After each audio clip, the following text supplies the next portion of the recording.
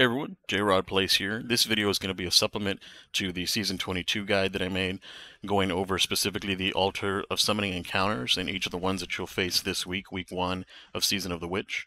Before I actually start the encounter information, though, I do want to cover when you first get in to the Altars of Summoning, there's going to be a large platform in the center, and in that platform you're going to notice a bunch of symbols floating over some smaller areas below that are lit. These sigils on the ground can be interacted with, and once you interact with the sigil, you start to grab your altar and perform a ritual of induction. Now, the ritual of induction, it prepares you for the future fights that you'll be getting, and this is kind of a way to start and get ammo in between encounters as you clear an entire bar and do your full tithe, either by getting a bunch of smaller summons together or doing two, sometimes to 2.5 of the powerful summons. And once you do that, Eris will give you the rewards, and then you come back to the center, and this is how you started. So either when you first land or when you actually are in between encounters, you're going to come back to the center and you're going to do the ritual of induction. Now, there's a right way to do this. There's not necessarily a wrong way, but it doesn't help very much when you do it the wrong way. There's going to be symbols that are floating. You'll notice this week it's a bunch of ones that look like a jellyfish, and then there's the X with the little dagger pointing down. So these symbols, there's only 3 with the X with the dagger pointing down, and the rest are jellyfish. So if you were to grab one of the jellyfish and then one of the dagger symbols, for example, and you finish the induction that way, all you get is a few orbs of power and maybe like a little bit of ammo. However, if you do all 3 of the daggers, because there's only 3 of them, and there's 3 of you that load in, if you do all those together and you synchronize, you'll end up getting full super and more ammunition that way. So that's a little bonus. You get what they call a Lucent blessing. That's going to start you out on the right foot, and then you're going to drive over to the altars to then deposit your summons. Now, of course, you have your Tier 1, Tier 2, and Tier 3 summons.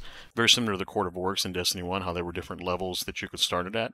And so in this case, the 3 that you get, you'll be getting those from the Spire encounter. And when you put on armor for the season, you can put up to 4 pieces to give you the highest chance. You'll get additional summons from completing the Spire, and you'll also get some from completing some of the altars as well. So it's not a guarantee that you get them from the altar, but you will get them from the altar. If you're completing powerfuls, you get a higher chance of getting powerfuls, especially once you switch to the armor sets as you're completing them. And that's what I'll do, is I'll get ready to receive the tithe, and right after the encounter is over, I immediately pull up my inventory and I switch over one by one, because right now the loadouts are busted, into my armor set for the season, so that I get my highest chance of getting some additional summons. And I haven't run out really since of the Tier 2 and Tier 1s. The Tier 3 are the only ones that I go through very quickly, because you only get a few of them here and there, and they're going to really speed up your time. So I would recommend gathering maybe like between 2 and 4 powerfuls, and then the rest just fill with the Tier 2 and Tier 1s, and then come in. And a lot of times with that mix, you'll end up having somebody else with a couple of powerfuls and somebody else with a couple of powerfuls, and it'll last you quite some time as you're playing through these encounters. So now let's get into the encounters. I'm going to cover them in the order in which I encountered them when I was playing through the first few days, and I'll go over the mechanics and some of the changes based on if you're doing it on the powerful or if you're doing it on the normal. Like the normal setting is the Tier 2. The feeble setting really doesn't matter too much, because you shouldn't fail a feeble since everything has such low health, and it gives you such small progress that it's almost not even worth doing the feeble. So let's get into the first encounter. So the first encounter that I experience is going to be the Void Ritual, otherwise known as the Void Keepers. The objective there is to destroy abominations, and you're going to destroy them in waves until you get a final larger abomination as the final boss. And the way that it works is void crystals are going to spawn around the room. They're protected by a barrier, and you have to be inside the barrier for now in order to destroy the crystals. They can be punched one shot, or they can be shot with ammo. Heavy ammo takes a little bit if you're running like a machine gun, and just be careful what you're shooting it with, of course, because there'll be some blowback using like grenade launchers and things like that.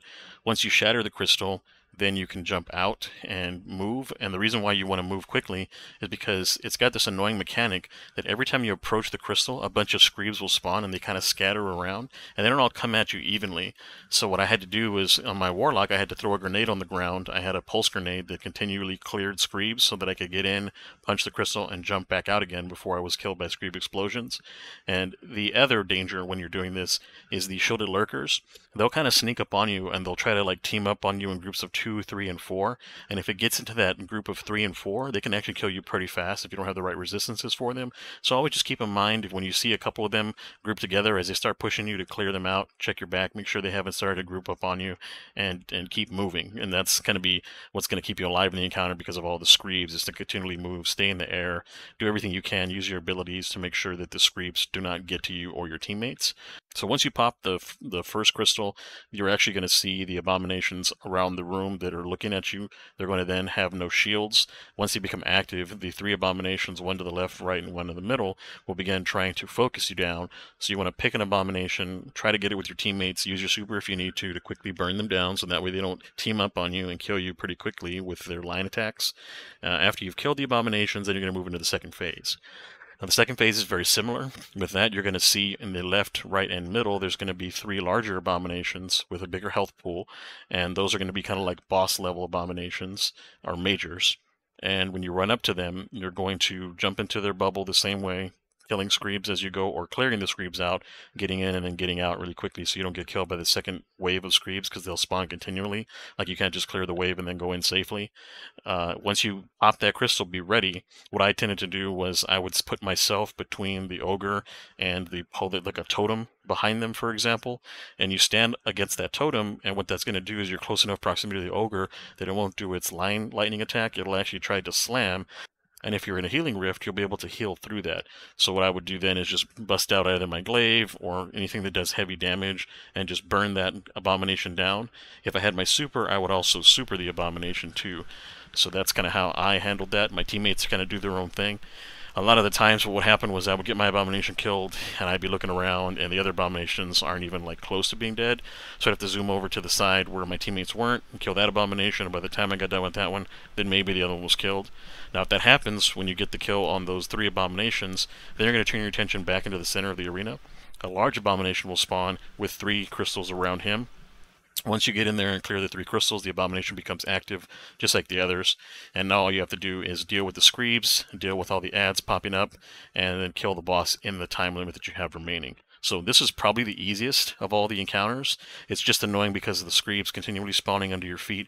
And if it happens in one of the rooms where there's like a bunch of pillars and things where the abominations kind of hide behind and you're forced to push up into the screebs, it's a little bit more daunting to finish that one with randoms that are not very good. But for the most part, you should be able to complete this one if you happen to get the Void Keepers. And like I said, to me, the easiest encounter out of the 4 that are available this week.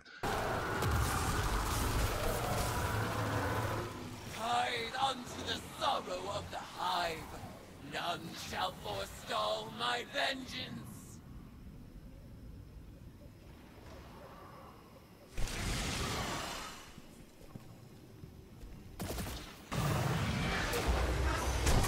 Your ghost said the travel has been quiet lately. That's not exactly true. I think he's sparing you the details. The second encounter that I experienced was going to be the Vex encounter. It's going to be the Ternary mines. It's going to be 3 Gaylord bosses that are facing each other, and they have a shared health pool.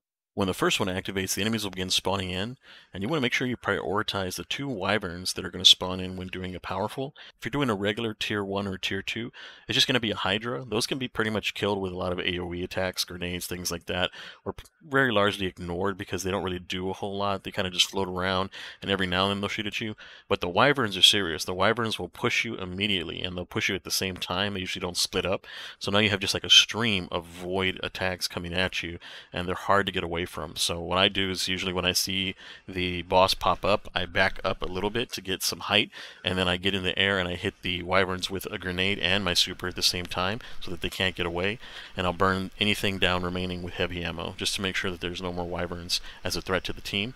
A lot of the teammates that I played with didn't really prioritize them, so it was kind of my job to make sure that they didn't get around and kill everybody, and they will kill everybody very quickly and cost you a lot of time in this encounter. I haven't failed this encounter yet because of them, but it definitely sure kills a lot of teams and fails a lot of teams because they just let the wyverns stay up, and they will just constantly kill your team and have them start back at the start again.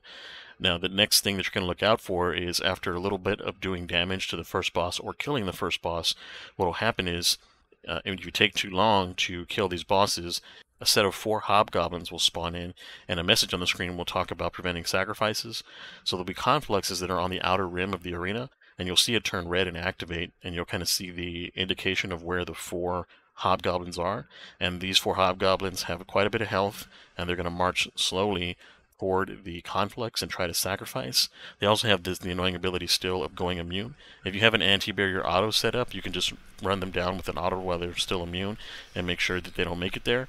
And the reason why you want to prioritize these guys is because if any of them sacrifice, then it starts another phase where you have a Vex Cube that spawns in the air, and that Vex Cube will then reach out and put an overshield on all of the bosses that are still alive. And when I say all the bosses, usually what will happen is you'll kill that first boss fairly quickly, and then the second boss will activate, and shortly behind that boss, the third boss will activate, so you have 2 bosses running around. And since they have a shared health pool, people are damaging 2 different bosses in 2 different sets. They don't just pick one if they're not already on a pre-made team, and because of that, you end up with 2 half-health bosses teleporting around and trying to prevent you from killing the sacrifices, which is really annoying because the hobgoblins will laser you down. 2 hobgoblins will usually focus 1 guardian, and they'll hit you with a couple of shots and you're pretty much one shot. And this week you actually have to get kills and pick up little wells of light in order to restore your health or use an ability. For me, I was running Healing Rift, and that's how I was staying alive, as I would get around the corner, pop a rift, and then kind of peek shoot these guys. I would also try to get in there with grenade launchers, heavy ammo, anything that I can think of to try to make sure I push them off of those spawns, because I didn't want the bosses to armor up. I mean, it doesn't take very long to clear those cubes, but it does take a pretty good amount of your heavy clip from a machine gun, or a lot of regular ammo from primary or a secondary. So you just want to make sure they don't sacrifice in the first place, so you don't waste that time. Once you kill all the sacrifices, you go back to DPSing the boss. You will get 2 more wyverns spawning in, or 2 more hydra if you're on any other difficulty. And again, you're going to want to focus the wyverns down with everything that you have: heavy ammo, grenades, any super abilities that you haven't used yet or that you've generated again, depending on your build. And you want to make sure that those threats are taken out quickly, and then go right back to finishing the bosses. And as long as you kill the bosses within that time frame, you'll complete the encounter.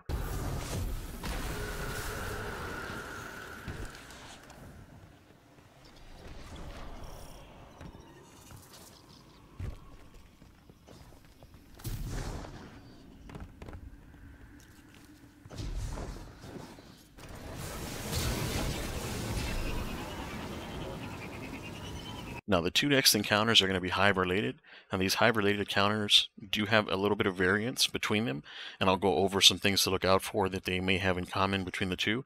The first one that I experienced was actually going to be the Arc Singers, and what the Arc Singers encounter does is it spawns a wizard in the very middle of the room, and that wizard has a crystal in front of him pulsing with arc light. Now you want to make sure that you prioritize targets just like the other encounters, and what will happen is at the very beginning of the fight, 2 knights will spawn in, and these knights of course have the annoying ability of going into their super and throwing shields around that bounce around and kill guardians. So what I'll do again, just like the wyverns from the Vex encounter, is I'll pop my super, I'll use all of my abilities, I'll use as much heavy as I have to try to make sure that I take these guys out. Even if the other 2 teammates aren't focusing these guys, I'm focusing them. I'll let them run around and mess around with the mechanics or get their melee kills, whatever it is. I want to make sure these guys aren't available in the middle of the encounter to run around and get kills. And don't forget, they're Lucent Hive, so you have to make sure you finish their ghosts. So I started running the proximity mod on my bond, so that way whenever I would get in there and I would get my finish, I would get that heavy shield, and then I'd be able to get back out while the shield was still up. And you do need that shield because the arc boss puts a lot of damage out. So that's going to be the requirement that I would say is as a random, if you're doing this random, or even if you have teams, just to make sure, again, you're going to be focusing these knights down, because they can just be annoying and they can get you delayed by quite a bit if they get themselves into a spot where they continually kill your guardians one after another when you're trying to get reses.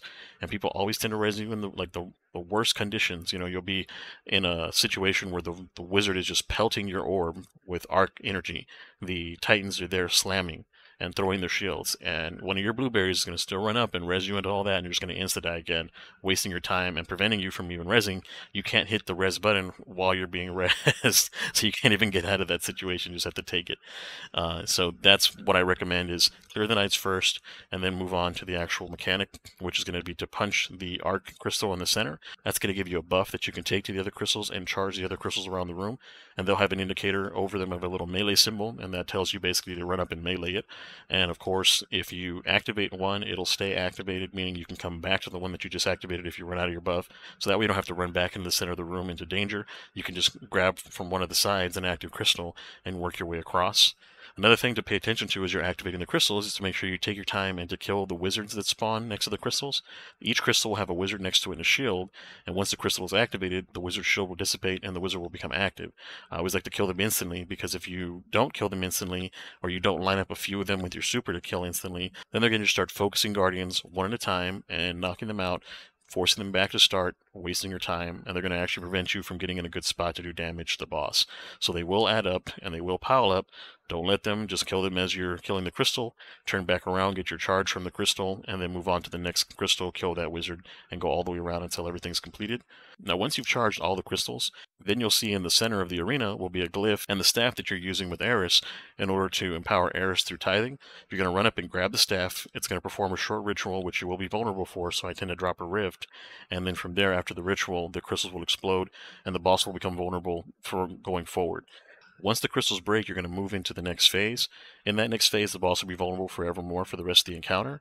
And then what will happen is 2 acolytes will spawn, 2 hunter acolytes with the ability to do blade barrage will spawn with the boss. So again, I recommend focusing them down, because what they're going to do is they're going to spend time distracting guardians and keeping your guardians from doing DPS.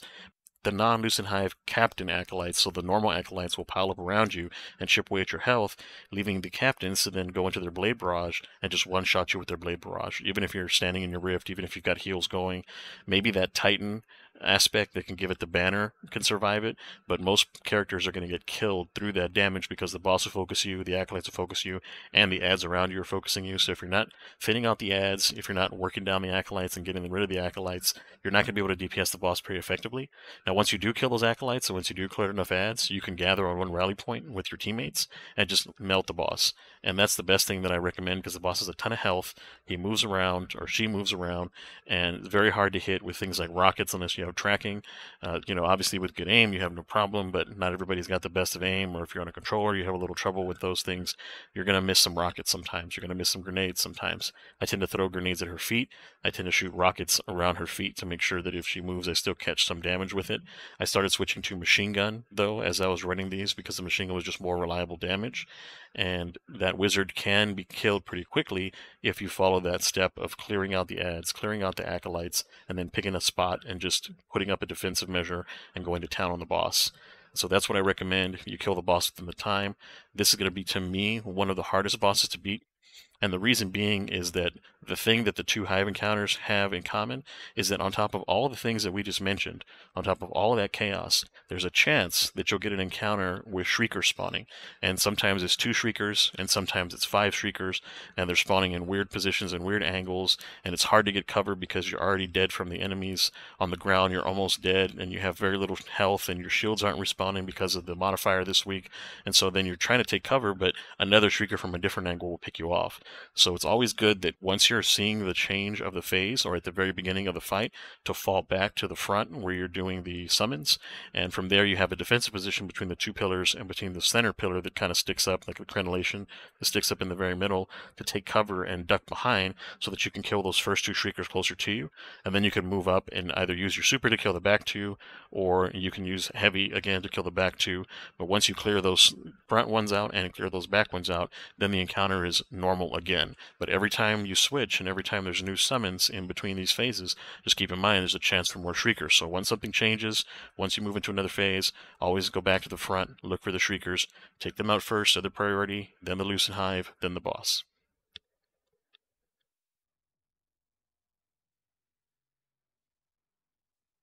Now, the final encounter that I experienced was going to be the Lucent Hive encounter, or Lucent Tribute.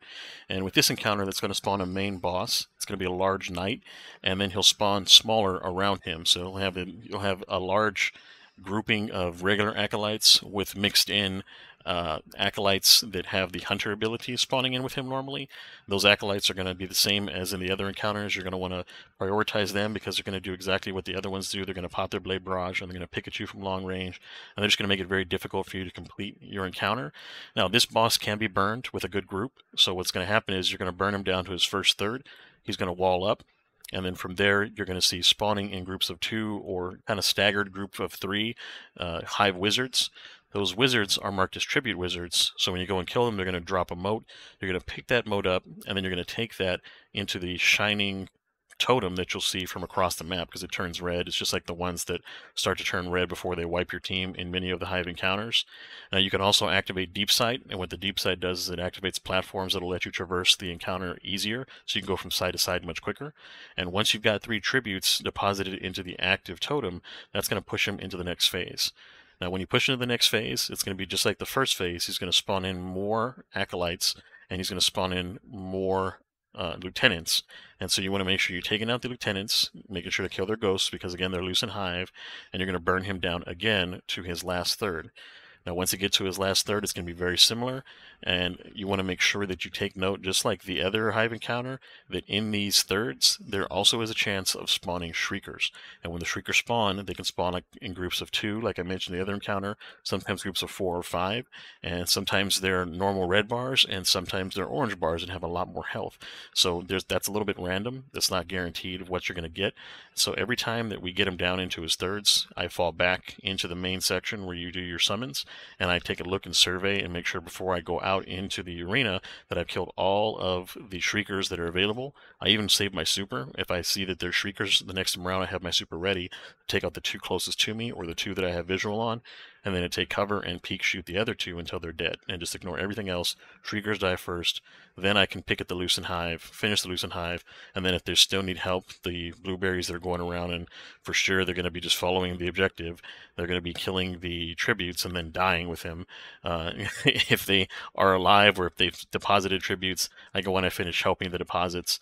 What's a good practice is that if you're near one of the totems that's active and you happen to be killing all the stuff in the middle, to just peek at the totem every now and then, because whenever somebody pays up a tribute, a bunch of acolytes will then go and gather on the totem, so you can throw a nade at the totem, or you can help clear out those acolytes so that they won't pick off and kill your teammate that's approaching with tributes and delay you any further. Now this one is more on the easy side, but don't forget that with the Shriekers, this encounter can become extremely difficult if nobody's killing the Shriekers and you're the only one trying to do it, and then you have acolytes running around ganging up on you because you have blueberries that are just terrible. So the main thing again with all of these encounters is to try to get off to a good start by doing the ritual in the very beginning correctly and getting your super and your ammo. Make sure that you're picking up the orbs. Whenever somebody starts one of these encounters, 2 orbs will usually pop up from their feet that are pretty strong orbs to top you off. Making sure to save your super for the priority targets, meaning like the Wyverns and the Vex encounter. You want to save your supers for the captains, the Hive lieutenants that are there. In the other Hive encounters, the Shriekers for sure, if you have Shriekers. And then in the encounter with the Ogres, you don't really have to save your super for anything in particular. I happen to use mine on the bigger ogres, the boss level ogres that were marked as like super majors ogres, kind of like champion level ogres. They don't have, thankfully yet, any kind of unstoppable or overload or anti-barrier champions in this, but I imagine as the season goes on, you'll actually see that they'll start to add some champions in a higher level difficulty, and that's probably how we're going to unlock some of the major arcana that are left going through the season. So that's pretty much the altar encounters that we have this week. Next week, I'll be doing the encounters again and running through and grabbing the next 4 encounters and making a guide for that. So thanks very much for all my new subscribers. Thanks very much for watching to the end, and I'll see you guys in the next one.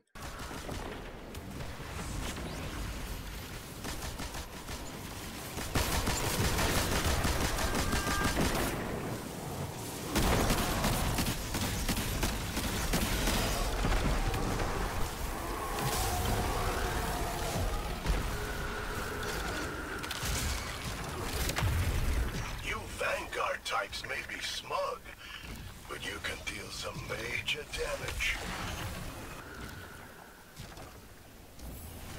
Tied unto the sorrow of the Hive, none shall forestall my vengeance.